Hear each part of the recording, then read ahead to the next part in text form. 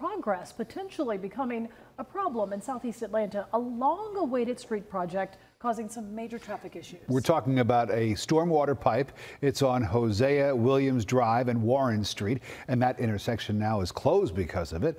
Atlanta News First reporter Yasmina Alston spoke with some angry residents. I feel bad because I could just see the people driving going really slow and they're just totally lost. Totally lost because of the detours around this. The Atlanta Department of Watershed is relocating a stormwater pipe on Hosea L. Williams Drive and Warren Street.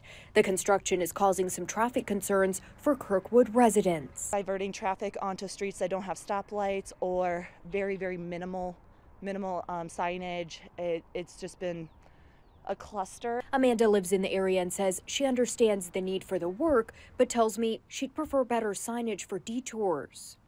I definitely take better signage and to actually have them move it up to streets where there are stoplights. Others agree it's a headache. Inconvenient.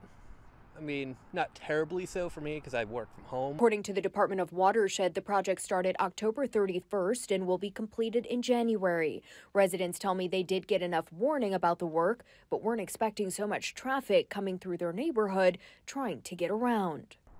There's not a lot of clear answers for which way traffic needs to go to.